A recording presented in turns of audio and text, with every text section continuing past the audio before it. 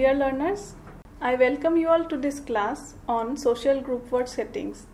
This is a part of the course which is named as Social Work Practice with Individuals and Groups. This is one of the courses of Bachelor of Social Work second semester, and I am Dr. Mridusmita Duara, Assistant Professor of Social Work, Bhuyan School of Social Sciences of KKHSOU State Open University. I welcome you all to this class. Today we will be discussing about the method of social work, that is group work. So first let us understand what is the meaning of social work. When we say the word social work, it is a profession where we social workers help people to help themselves. That is, empowering the individuals to help themselves is one of the main objectives of social work.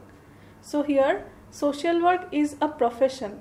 It is unlike social service or philanthropy or any kind of philanthropic activities only, and it requires skills and professional expertise to practice social work. That is why we need to undergo training, and professional courses are required to train social workers. Social work, as we have understood, it is a profession. It covers different domains and settings of society at large. So first let us see what are the methods of social work. These are some of the methods of social work. Social work methods can be divided into two categories: the primary methods and the secondary methods. The primary methods consist of social casework, social group work, community organization, and the secondary methods include social action, social welfare administration, social work research. So what is a method? A method can be defined as an orderly way of procedures in which there are different skills, techniques that needs to be applied to attain a particular aim. Social work profession has certain methods, and these methods include, as I told you, the primary and secondary methods. They are inclusive of various techniques and skills that needs to be applied at different levels.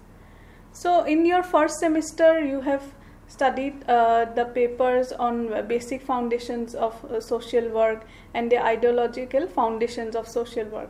We have understood how professionalization of social work started in the West and in India.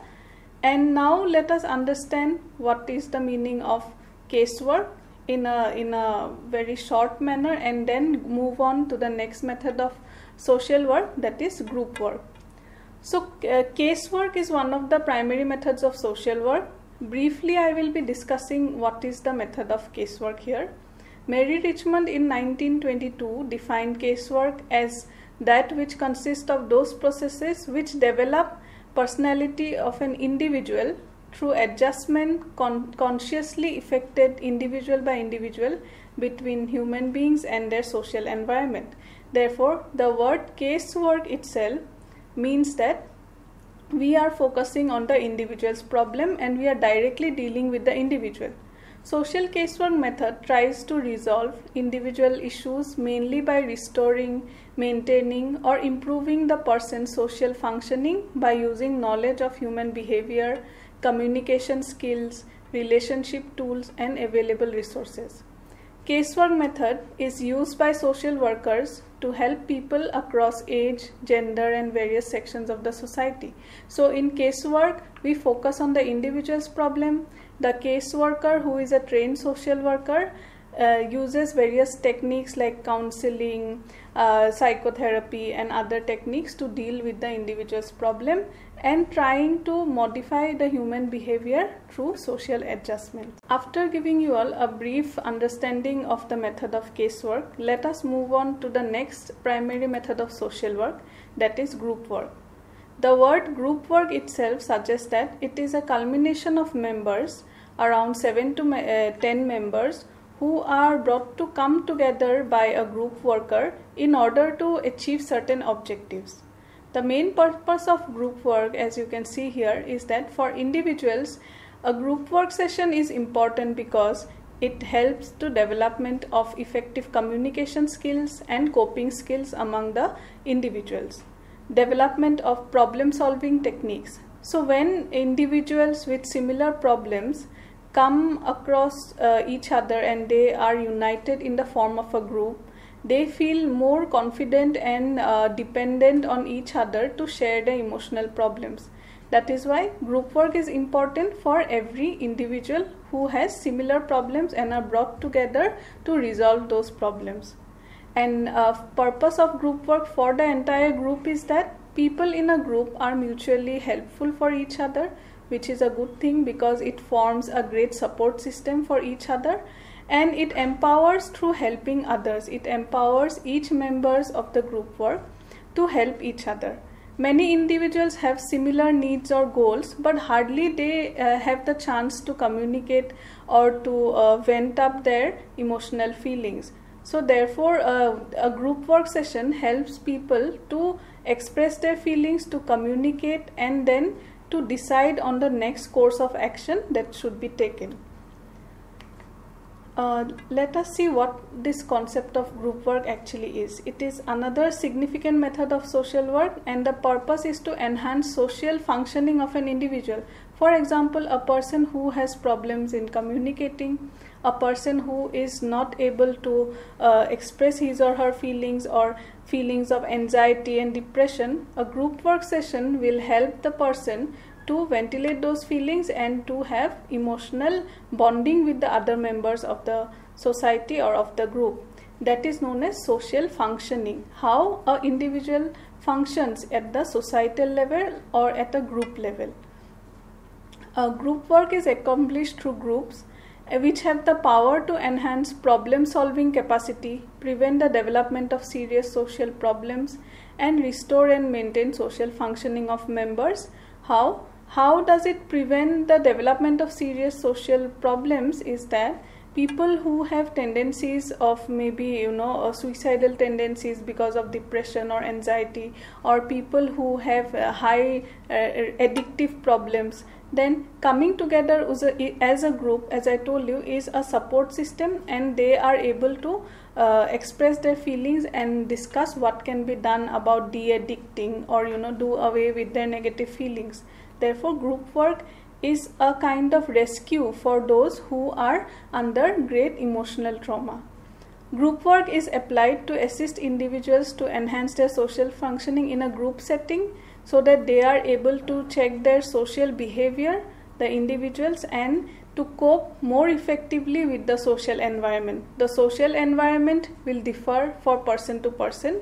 A person staying in a particular geographical area the social life will differ from that of another person, and therefore their social environment, how it affects the psyche of an individual, can be discussed and worked upon through the use of group work as a method of social work. Group work with children, patients with similar health issues or life-threatening diseases, then vulnerable groups, then the aged or the elderly, the youth in a community, and many more. These are examples of where group work is very effective. Working together with a group of children, together with a group of patients who have similar health issues, again a great support system. And then life-threatening diseases, suppose a doctor had said that you are in your last stage of your cancer, and then how the person will feel, and then a group worker can help the person to connect the patient to other similar patients who have similar diseases, and therefore the person can feel that the problem is not only his or her but also is shared by many people. Therefore, in such situations, group work is very important. Objectives of group work. Konopka has stated the following objectives of group work, where he said that individualization, the word individualization means that it helps the person to bring his best self out. It helps the individual to free himself while being helped to interact with the other people.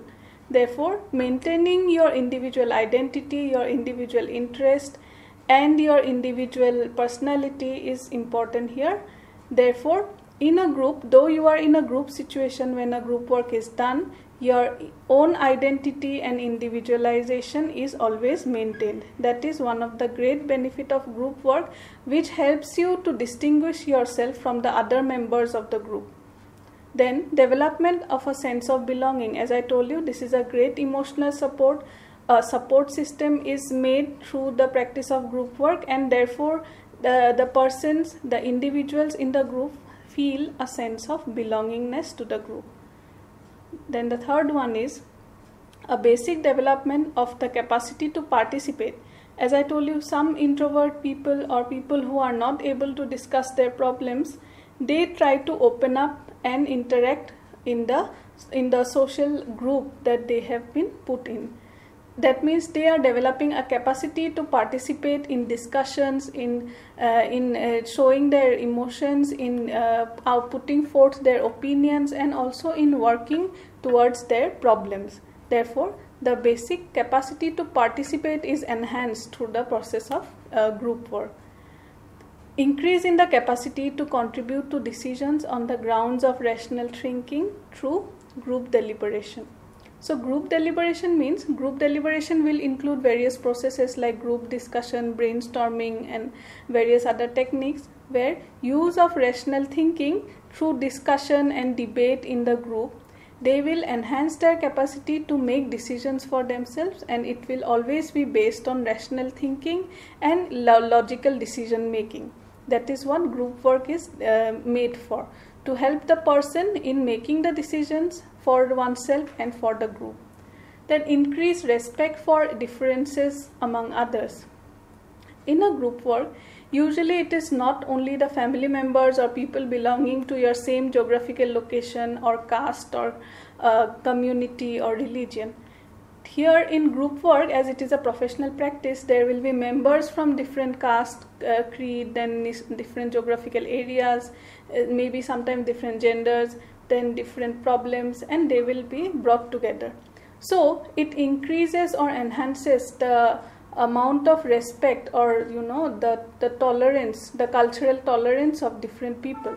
Increase respect for differences among people. That means you will respect the person or accept the person without judging the other members of the group, that he or she is coming from this background or that background, and therefore it creates a lot of tolerance, social tolerance among the group members. Then development of warmth and accepting social climate. That is, as I told you, similar to the previous one, it will help you to develop affection for each of the other members of the group, and also to help you accepting social reality of the social environment. It can be different, it can be cultural differences, it can be different changes in the social setup that is around you. So it helps in understanding and accepting the social climate. So after discussing the objectives of group work, let us go into the next slide, that is significance of group work. As we know that the modern day living is characterized by a sense of alienation and isolation, where one feels lonely most of the time, and this can be frustrating experience for the individuals, and therefore it helps, group work helps in bringing about a sense of belongingness when a person is attached to a particular group. These are usually therapeutic groups. It can be short term or long term, but when a person is attached to a particular group, it brings about a sense of belongingness, and it can be a solution to the sense of isolation and alienation that people go through at the present times. Social group work fills this vacuum by providing not only pleasure of association, but also giving an opportunity to the members to utilize and enhance their capabilities to develop themselves. As I told you in the previous discussion, that people enhance their decision-making power, their skills to communicate, and therefore there are many benefits when a person is under group therapy in dealing with the emotional issues that the individual is going through. Today, the importance of group work as an effective method of social work intervention is being increasingly realized, and therefore professionals from other fields as well are using similar techniques of group work, such as in psychology, psychiatry, management, apart from social work profession, have also become appreciative of the different group work techniques that should be included in not only the professional practices but also while training students. The need for satisfactory group life is a fundamental need of every human being, and that is why we know that man is a social animal, as it is stated, and people needs to have a sense of attachment and a sense of belongingness for their sustainment. Now let us move on to this important part where we will be discussing about the group work practice settings.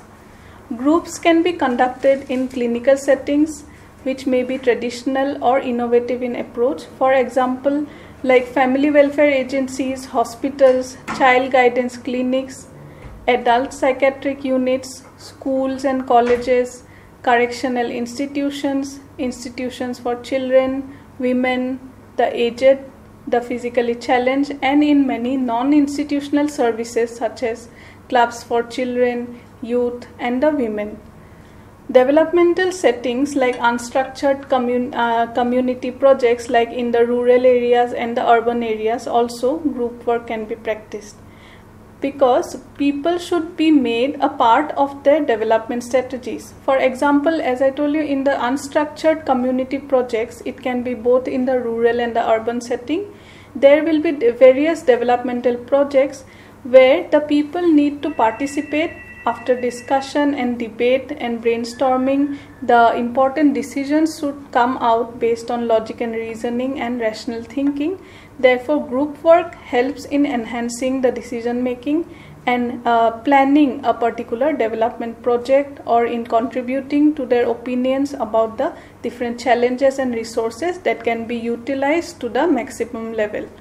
Group work practice with specific target groups include usually children, adolescents, women who may be victims of violence and abuse, or also the third gender who may be exploited in various ways, other vulnerable groups of individuals, maybe men, maybe a group of workers, and also different categories in the society who can be brought together, and they can be termed as specific target groups. Group work is also practiced in different types of homes and services, such as it can be mainly of two categories, that is residential category and the non-residential category. Group work with the aged is important to enhance social esteem, to establish a group bond, that they may feel that they have been put out in a different kind of setting out of their family. Therefore, a group bond may replace the warmth of family relationships. Let us go through some of the different settings where group work is applied or where group work is practiced. Psychiatric clinics and hospitals. So psychiatric clinics will be, there is a specialization of social work which is known as medical and psychiatric social work. So in psychiatric social work, there will be patients from different psychological disabilities, and also there will be in the hospital setting where people come after they have been diagnosed or where they are diagnosed with diseases, life-threatening diseases, and clinics where the different psychological assessments or psychological treatment can be done. So in this particular setting, the role of a group worker would be to bring about patients with similar problems together, and then they have to be organized in groups, obviously with their consent and with the consent of the family members. People with similar problems in the psychiatric and hospital settings can be brought together, because as I told you, it is a great emotional support and a support system. Therefore, they can discuss different issues.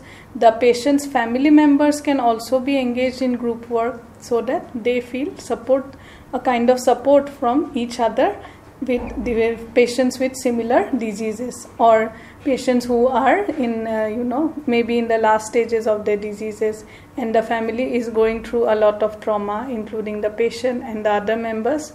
Therefore, they are brought together in a group work setting to have certain therapeutic sessions and to deal with their emotional problems. Next, we can discuss about schools, destitute, and children's homes. So this is regarding doing group work with children. in the school setting. In the school setting, social worker plays a very important role, because here children from different background and children from different issues at home and different economic classes will be together. And when a school teacher, a class teacher or a social worker observes certain unnatural behavior or certain social deviant behavior among the children, they can be brought together and they can be constituted into different groups of 7 to 10 members. Then different group activities like role play regarding and also hobbies and other things can be organized, so that through these different activities, recreational activities, creative activities, the children can express themselves and then they can open up to their emotional problems and the other issues that they are facing at the emotional level. Destitute homes and children's homes are usually have children who have come from broken families or who are under some kind of trauma. They do not have a family, they may be orphaned, they may be coming out of different crisis situation. So children with similar problems are brought together. They are selected in these destitute homes, in children's home. The setting can be the destitute home or the children's home itself, and then the group worker, who is usually employed through an organization or through that particular through that children's home or any other school, will come over there and will organize different group work activities, so that students and the children staying in the children's home can feel a kind of an opportunity to share their pent up feelings to the social worker. After discussing, in the first instance itself, they will not be comfortable to discuss their problems. Through different activities, they will be able to slowly, after 2-3 sessions of group work, they will be able to feel more connected with the group members and they will try to express their emotional problems.